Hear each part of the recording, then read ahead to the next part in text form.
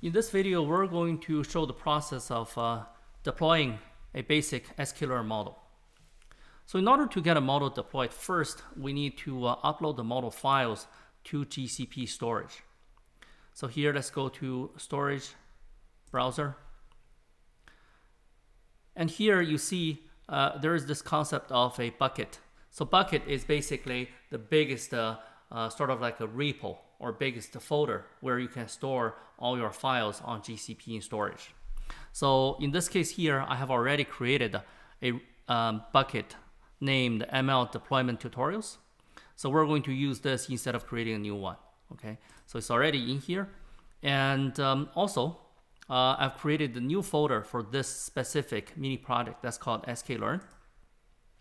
So what I'm going to do is then come here to where my model file is, and then I'm going to drag and drop it in here. And this way, the model file will be uploaded. Okay, so perfect, that has been done.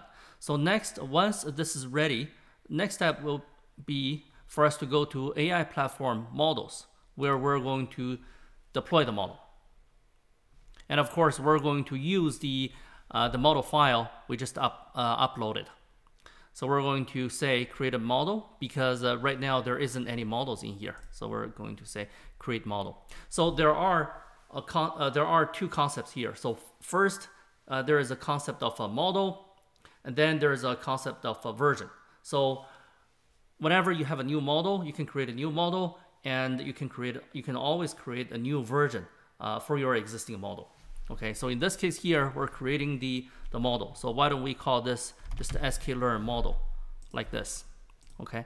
And so here we can use the regional endpoint and read the detail if you're interested in this. And we're going to skip the logging for the model for now. And that's pretty much it. We're going to say create. And then in no time, the model is created. So now that we have the model, we can take a look. There's really nothing in here because remember what I said, you need to create new versions for your model. And right now there is no versions. So we're going to click new version to create the very first version of our model. So in this case here, we're going to call this version v0.1. Okay, so that's going to be the 0.1 version of the first version of the model. Okay, but it's important that we use underscore instead of a dot because you know, a dot is not allowed here in the name of a version. And then we're going to specify the Python version. Here I'm going to use the latest Python, and the framework, it is going to be Sklearn because that is the type of model we have developed, and we're going to use this to deploy as well. Framework version here, we're going to use the latest one, and the runtime version, we're going to use that. So now here, this is where you are going to select the model file you have saved. So we're going to browse, and then now this is the bucket, remember, that we looked at just now. And in here, this is the folder we had. And here you can see there's the model file. But there's nothing you can select. Instead, we should select the folder, the path. Okay, so we're going to select this and then click select. And there you go. You have this here. And here, scaling. So scaling is basically for you to have some computation power ready so that whenever you have a lot of you have a flood of requests coming in, you can make sure that your model can handle that. So in that case, you want to use auto scaling, and you want to specify the number of the minimum number of nodes to be 1, so that your model can immediately kick in if you need it. So in this case here, I'm going to leave it as is, and that's pretty much it. And we're almost ready now to deploy the model by clicking save. All right, so now that's it. It's going to take a little while for the model to be deployed, and I'm just going to pause here and we'll come back once this is deployed. Okay, great. The model has been successfully deployed. How do I know?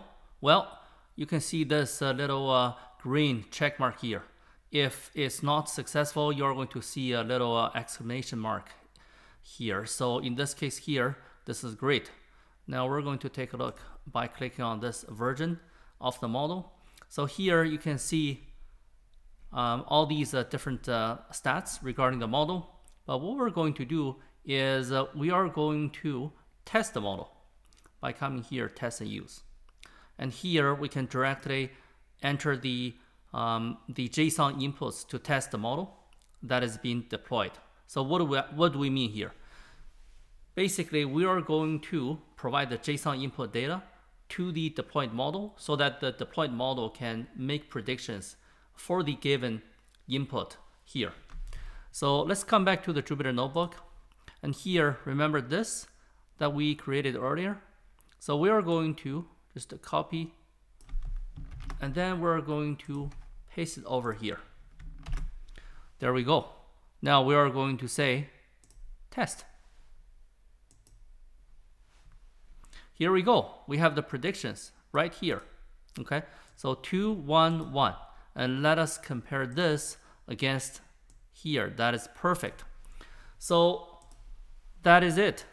Basically, we have deployed the model, and now the model is able to make predictions, and this is the deployed model. It is giving the same predictions as we have locally.